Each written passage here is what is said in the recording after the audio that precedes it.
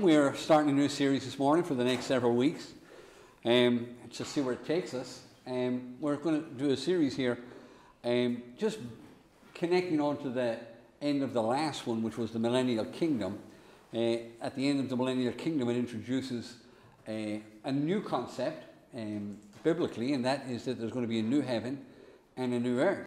We looked at this over the last several months together. We went through the whole arena of dispensationalism, and we talked about how that really, when we summarized it, this was where God put Adam, and Adam messed it up, and when he did, it took God the next 7,000 years to fix it.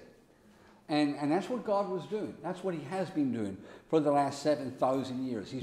He jumped back into humanity's dominion and rulership of the earth. And through man, he brought promises and contracts and covenants, and ultimately brought in a Messiah and a Redeemer and a Savior, and took man out of the hole that Adam put them in, and brought us back at the end set up a millennial kingdom. And at the end of that, then he tidies up the whole mess.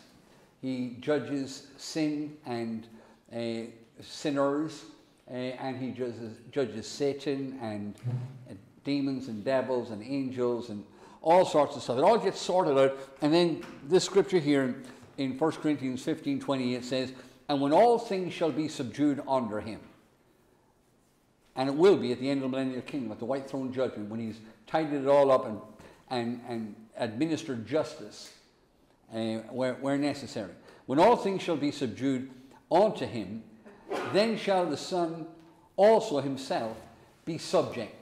He put himself, even though he's King of Kings and Lord of Lords, even though he's ruling the whole earth and everything in it, and all authority has been given to him in heaven and in earth, it says, "And then shall the Son also himself be subject unto him that had put all things under him," which was God the Father.